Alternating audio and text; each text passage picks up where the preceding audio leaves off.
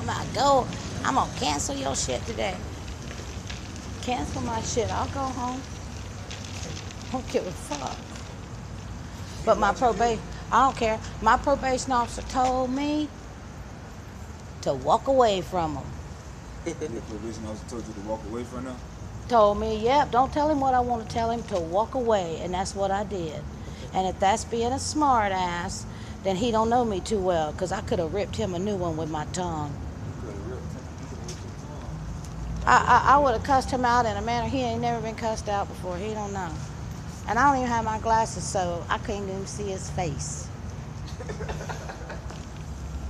I ain't wore my glasses since the day they arrested me. I said, ain't nobody ever gonna take my glasses from me again.